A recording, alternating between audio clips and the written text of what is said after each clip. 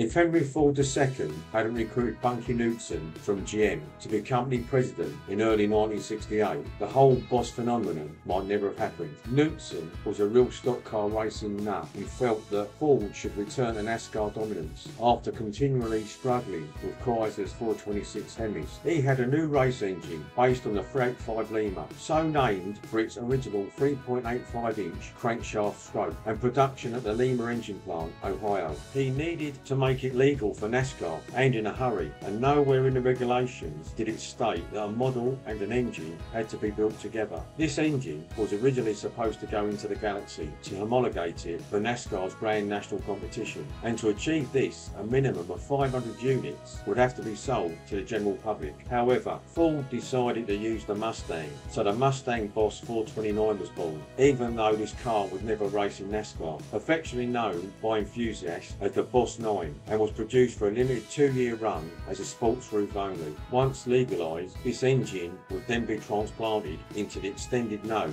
of the Torino Talladega. This was done to get the bodywork of the Talladega officially homologated at the beginning of the 1969 race season, because the Boss 429 engine was not yet being produced in sufficient quantities to homologate it for NASCAR. Like the Boss 302, the 429 was also styled by Larry Shinoda, who, being an ex-hot rodder himself, understood the desires of racers and enthusiasts alike. Shinoda was also credited for coining the name Boss, because when asked what he was working on, he said the Boss's car. The engine used 4-bolt main caps, a forged steel crank, forged steel connecting rods, and featured aluminium cylinder heads with semi-hemispherical combustion chambers, which Ford called the Crescent, with large oversized valves set in at an angle so that the intake valve was close to the intake manifold and the exhaust valve was close to the exhaust manifold. Additionally, he employed the dry deck method, meaning the coolant circuit for the block was separate from the coolant circuit for the head. This method strengthened the block by removing the open coolant jackets around the cylinder and reduces hot spots by providing more direct cooling. Also, instead of using a typical head gasket, the Boss 429 engines had grooves around the top of each cylinder, oil passage and water passage for individual all-metallic O-rings or Cooper rings to seal them. Although a head gasket was used, it only sealed the cylinder for combustion, so a failure at one point wouldn't compromise the others. This system had been used in many racing applications and allowed the engine to withstand enormous pressures while creating as much power as possible. This engine was later dubbed the Shotgun, earning its nickname due to its large intake and exhaust valves, along with the powerful kick from the acceleration it delivered, akin to the recoil of a shotgun when firing. The standard carburettor was the 735 CFM Holly 4-barrel, which was mounted on a high-rise intake manifold. Due to the enormous size of this engine, a number of modifications were needed to be made to the Mustang in order for it to fit. To accomplish this, Ford used Carcraft of Dearborn, Michigan, who were their exclusive experimental facility. Production of the Boss 429 began in 1968 at the Ford Rouge plant. Here, adjustments were made to the front apron assemblies to accommodate the larger Boss 429 engine, along with modifications to the front fenders. Both the engines and the Mach 1 Super Cobra Jet Mustangs, which were donor cars, were then shipped to Carcraft's new assembly plant in Brighton, Michigan, for both engine installation and further modifications. However, later in the production run, due to the build-up of engines at Carcraft, Ford stopped shipping cars with engines. To allow for the increased width of the new engine, the factory shock towers had to be moved out by an inch on each side, and the front control arms lowered and moved out an inch, which would also help with cornering and handling. All 429s were fitted with competition-style suspension, with front coil and rear leaf springs, staggered rear shocks and wider front and rear sway bars to limit body roll. This would be the first Mustang ever fitted with a rear sway bar, giving it better handling and making it a much more capable track car. Due to these engines' high RPMs and the endurance loads put on them, an oil cooler was also installed. This large, big block engine filled the engine bay,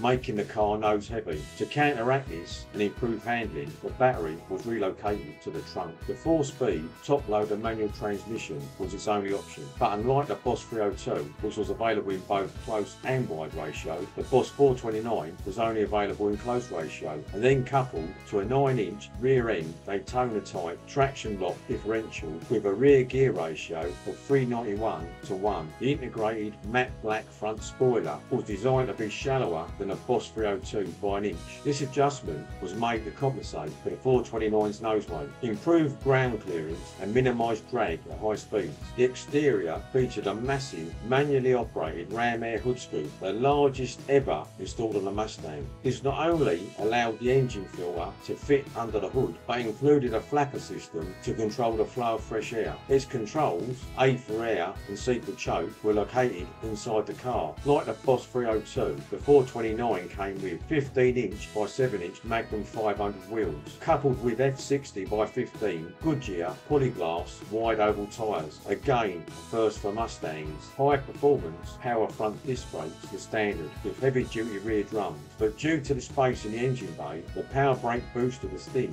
to avoid contact with the driver's side valve cover. The first 279 models were fitted with the S-Code engines, and these were basically NASCAR style big blocks. Later 69 and most 70 models got the T-Code engine. The first T engines featured the S-Code's hydraulic cam and magnesium valve covers, but early in the T run, the magnesium covers were replaced with aluminium and a solid lifter cam. The third rendition, found in very few 1970 models, was the A-Code engine, which was basically a T engine with highly revised smog controls. To show how special these cars were, they received a NASCAR identification placed on the driver's side door, a KK and a number which stood for car draft, with KK 1201 being the first Boss 429 and KK 2558 being the last. To reflect this, the VIN number would show a Z in its fifth position, indicating the option 429 4V Boss. The first Boss 429 Mustang available to the public was called Job 1 or KK1215. However, it wasn't the first Boss 429 produced, since the previous 14 models were built as either prototypes or test cars for a crash and speed test. The 1969 cars came in only 5 colours: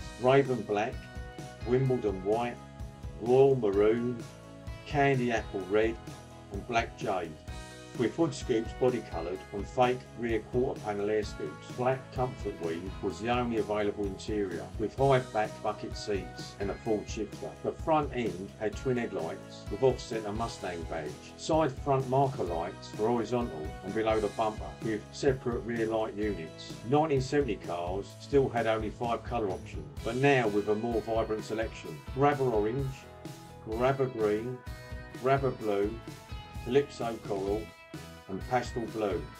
The hood scoop was now painted with low glare black paint and the rear quarter panel air scoops were gone. Interiors were now available in either black or white comfort weave, with vinyl bucket seats, and a Hurst shifter was now standard. The front end changed to single headlights next to fake air scoops, and the Mustang badge was now centralised. Side front marker lights were vertical and alongside the front air scoops, with rear lights now enclosed in a black and chrome unit. Other features included were colour keyed dual racing mirrors and an AM-only radio, simulated teak-grained trim and a rim below steering wheel, but no room was left for air conditioning. A deck lid spoiler and rear window sports lights were both options. The official horsepower rating for the Boss 429 was 375, but its actual horsepower was likely a lot higher. However, Ford did underestimate it for insurance purposes. The stock Boss 429 could achieve 0 to 60 in 6.5 seconds, a quarter mile in 14 seconds,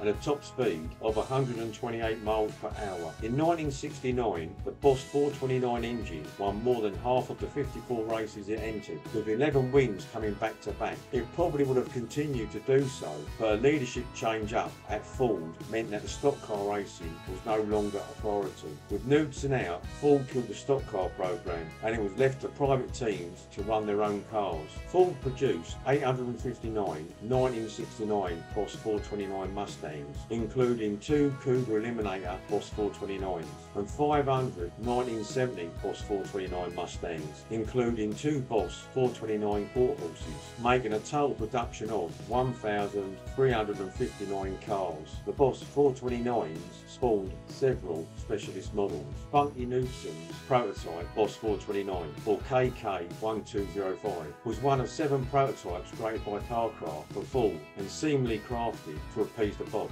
Painted gloss black with a gold hood, gold C-stripes and sports slats, resembling a Boss 302 but labelled Boss 429 on the fingers. Inside, the Mustang sported a rolled and beaded saddle interior, 4-speed transmission and air conditioning. 1969 Mercury Cougar Boss 429s. Two Boss 429 powered Cougars were built for track use and labelled clinic cars, intended for race-orientated educational sessions across the country. However, they lacked extensive track preparation, prompting Dino Don to replace his Boss 429 with a Ford 427 engine for better performance, while Fast Eddie modified his Cougar with non-stock exterior pieces but retained the 429 engine.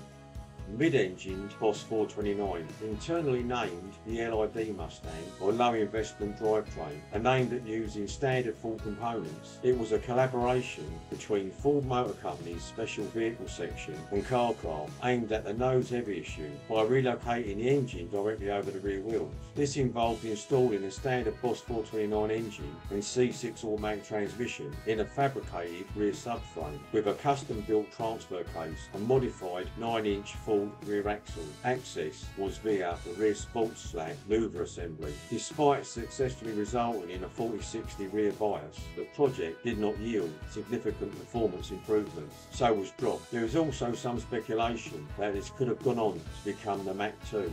Boss 429 Lawman. Carcraft created these cars for Ford as part of the 1970 Lawman Performance Team program. Only 2 cars were ever made, one being destroyed whilst being loaded on board ship, with the aim of bringing Detroit muscle cars to overseas armed forces and to conduct safety seminars to help reduce the number of road accident casualties. These cars toured the Pacific Theatre and several US military bases from Vietnam to Japan. Uniquely, they featured automatic transmissions as opposed to standard manual transmissions in all other Boss 429s, and boasted a supercharged engine of 1000 horsepower plus, achieving a quarter mile in a staggering 8.4 seconds at 180 miles per hour.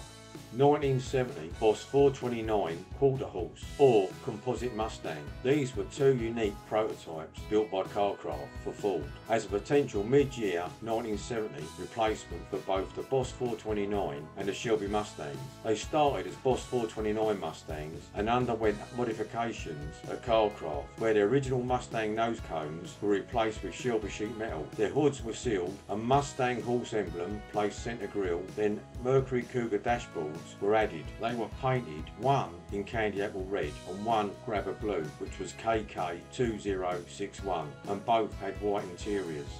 The presence of the Boss 429 Mustangs with their distinctive engines left an indelible mark on automotive history. These iconic vehicles represented a pinnacle of performance and engineering prowess for Ford during this era. However, unlike the Boss 302, which saw a revival in subsequent models, Ford made the decision not to recreate the Boss 429 model. This departure marked the end of an era for this particular breed of high-performance Mustang, leaving enthusiasts with a timeless legacy and a lasting admiration for their unparalleled power and craftsmanship.